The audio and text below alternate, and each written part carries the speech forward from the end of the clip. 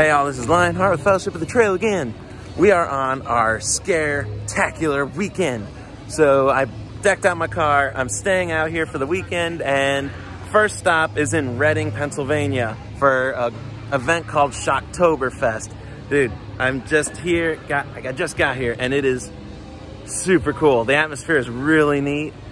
Whole different vibe than Field of Screams so far. So let's get in there. Hayride first.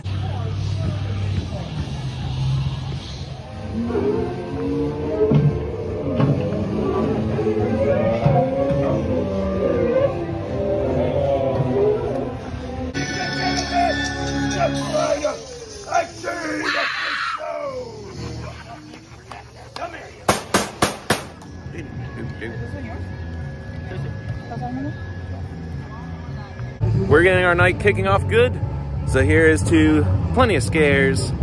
Sans ça va. Grab your drinks, down the hatch, and off we go. So minus one little mishap, you do need to get a wristband. So I got here, and I just came from Field of Screams, and they just scan your phone at each entrance and scan your ticket. But here, they don't do that. You have to actually take your QR code to the front, pardon me, and then grab a wristband. So, just so you know.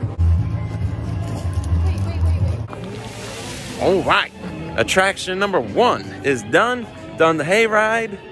I would say it's a good intro level. So if you haven't done scare parks before and you get jumpy, this is a good starting area before you hit stuff like Field of Screams that'll make you shit your pants. But before I speak too much on the scares, now we gotta do a walkthrough Prison of the Dead. Okay. Nice. Sorry, bud. I took a Ocean City from my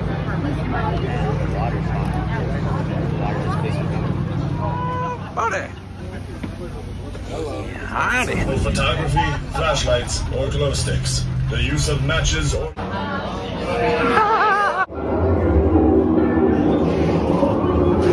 So, Prison of the Dead, super fun. I would definitely say it's not like, okay, I was in a massive group and they send big groups through, so it makes it way more bearable. So you don't get as much of the scare, but I can't say, if you're going in alone solo, it might be more scary, but it is definitely fun and good atmosphere, good vibe.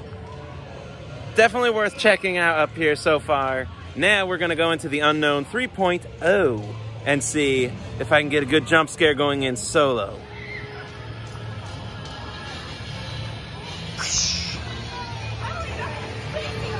Entrada. Right here. All right, here we go. Trying to do this on my own, or as much on my own as possible, to see if I can jump. Maybe even get a little bit of a scream going. All right. Woo! Hear the chainsaws going already.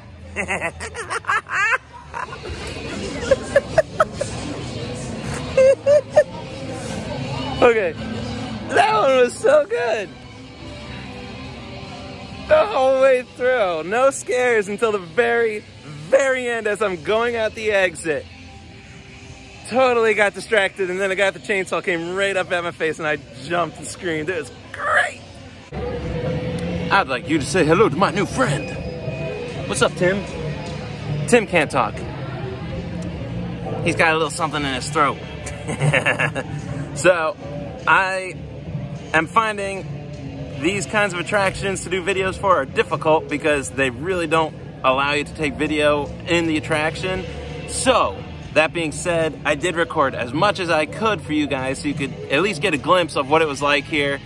I'm gonna probably call it a night now. I've hit most all the attractions, and I got quite a bit of a drive to get to Philly yet, where I'll be getting ready for the next haunted attraction tomorrow night up at Sleepy Hollow Haunted Acres, I do believe.